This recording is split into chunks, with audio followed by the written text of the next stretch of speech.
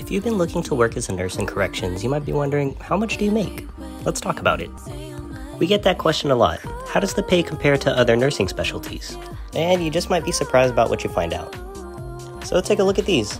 You might be thinking this is a down payment for a new home, but the pay of a county jail nurse in the Bay Area also includes the benefits. So take a look, for example, San Francisco, one of the biggest counties here, start around 70 all the way up to 90 plus. Compare?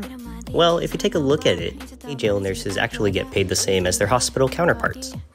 You could do a quick Google of their memorandum of understanding just to see what everybody is getting paid. A lot of these counties also include step increases, so you can see how much you get paid the longer you stay there. So if you're in California, we got about 34 state prisons you could look at, and we also have 5 state hospitals, which end up housing inmates for competency trials.